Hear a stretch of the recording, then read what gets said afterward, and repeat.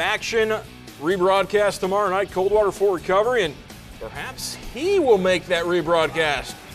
Cavs work around and finds Brooke Welsh just inside the three-point line. Senior knocks it down. Early lead for the home team. Now for recovery response, driving the lane. Runner is good.